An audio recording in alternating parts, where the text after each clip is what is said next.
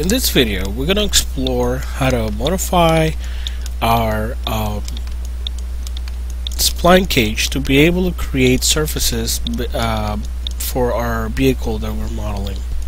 So we built this spline cage, and again, it just kind of really depends on how much detail you and how you kind of break it out. And now I'm at a point where I think I have enough detail in here, or at least have a good idea of how I want to break my vehicle. So I want to start building some surfaces based on this. And we're going to be using lofting, and we're going to be using boundary to be able to create these.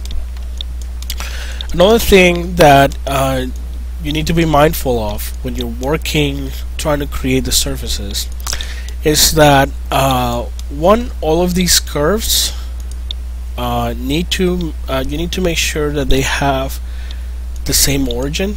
Now, when I say origin of a spline, I'm talking about this open box that it has at the beginning of the spline. So this one right here, the origin is at the top, and if I go into this one, it's actually right here. So I do want to make sure that all of those origin points are actually kind of in the same direction. So that one is, and this one is, okay. So if I wanted to do a loft for this surface right here, that's one of the things that I want to make sure it's in order. If for some reason one of these wasn't, I could go to edit curves, alright, and if I click on reverse curve direction, again, we don't really see a change in our curve, but notice that now the beginning of my curve is actually at the opposite side. So if for some reason you want to create surfaces and they're not facing in the same direction, you can always go into edit curves and just reverse the curve direction. The other thing that you need to keep in mind is that these splines need to have a equal number of CVs or curve points in order to be able to create a surface properly. Otherwise, it might give you some kind of weird result. So if I have my attribute editor here and I select one of these, under NURM curve history, it tells me that I have 10 spans on this one, 10 spans on this one, 10 on this one, but the last one's gonna have 4, and you know, perhaps I might not want all of these to have this many spans on them, and I might need this one to have a little bit more. So under edit curves, you can actually reveal the number of CVs that the curves have, and you kind of just select it and then go to reveal curve right here and go to the option box, and probably wanted to have something like 6. Alright, and again, I'm going to be changing these to kind of do the same. So I want them to be those CVs to be uniformal. So basically, it's going to be it's going to have 5 different points on an equal distance. I want to make sure that ends is checked on, and I want to make sure that 3 cubic is selected to make sure that it's a smooth curve. So I'm just going to click on apply, and again, you don't really see much of a change here on my curve. If I go into my control vertices, then you can see that it's actually divided into 6. And if I go into my NURM history, under spans, I have 6. So I want to do the same thing with these. The problem that I'm going to face with these over here is that they were originally drawn as Bezier curves, which are not technically NURM curves.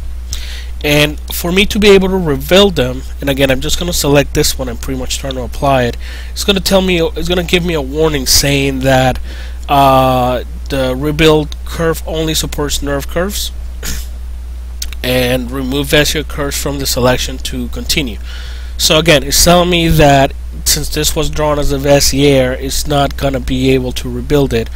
So in order to change that, and again, you might not be able to see this hotbox in the monitor, but I'm basically holding Shift and I'm right clicking, alright, and it's going to give me a submenu that it says that has four different options. I'm going to be selecting the bottom one that says Convert Bezier to NURMs. And again, I can see it on my viewport, you can't see it on the video, but it's right here.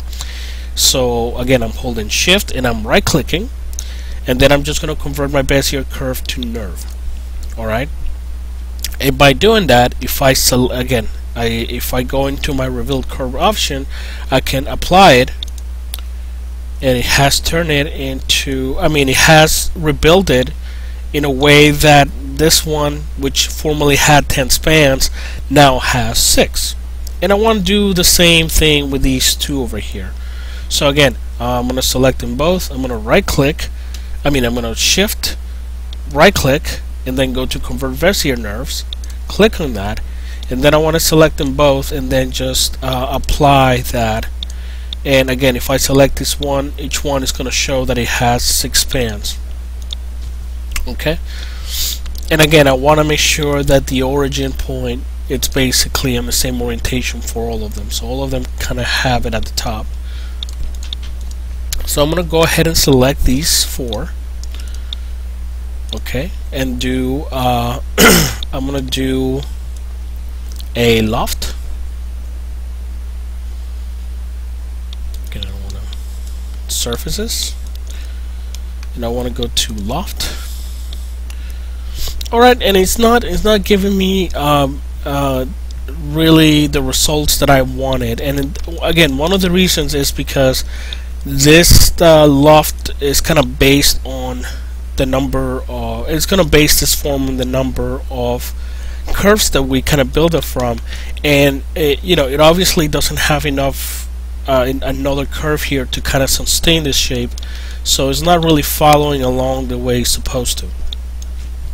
And again, the solution to this problem could be very well me having to go in here and draw another curve, or maybe I can just delete that and see if I can maybe do a boundary by using these 4 curves right here. Okay, and again, same applies to these. We want to make sure that they have similar numbers of spans, at least on the opposite. So you want these two to have similar number of spans, and these two to have similar number of spans, and they also need to feature or need to have the same origin. So if I right click on this and go into my control vertex, let's see, my origin point is right here, that open box. Okay, now I want to double check here on the top, and the origin point for my top one, it's this side over here too, and these two should have the same origin point, but I need to make sure that these two have the same number of CVs, which by selecting them I can tell that this one has 16 and this one has 10. So I'm going to rebuild this one to have 10, just like the bottom one. So again, this was drawn as a Bezier curve, so I need to turn it into a NURM curve in order to be able to rebuild it. So I'm going to hold Shift, right click, Convert Bezier to NURM. Okay, then I'm going to go to my rebuild curve option, and I'm going to bump this to 10, and then I'm just going to apply that. Alright, so now this one has 10 spans and this one has 10 spans, so I can now just kind of select them in order like this, going around, and then I'm gonna go into boundary. Alright, and again, notice that it's kind of it's giving me a better translation to what the lofting was doing, but it's giving me some really odd geometry on my surface, especially around here. So another thing that I can do at this point to be able to kind of fix some of this, you know, I could definitely right click on it and select an isoform and maybe get rid of something like this, but I'd much rather the Maya tools to kind of take care of that for me, because it's going to be doing a much better job than I could. So I'm going to select this, and then I'm going to go into my edit NURBS, because this is a NURB surface, and I can go into my, let's see, rebuild surfaces. Alright, and it's basically again, we want to make sure that it's uniform, so that everything's kind of evenly spaced in both direction U and V. We want to make sure that again they're 3 cubic, so so they're smooth. So the number of spans on the U, and again I'm just going to go ahead and select this and apply it. Alright, and I guess I need to keep a similar number here at the bottom. Alright, so again, notice that it took the geometry that I created, and it basically kind of reshaped the number of spans, and without kind of messing the original shape that I created by creating the boundary. So now it's pretty much a NURB surface that has a same number of spans on the U as it does on the V direction. So it's 6 by 6, and it's keeping the curvature pretty nicely on it.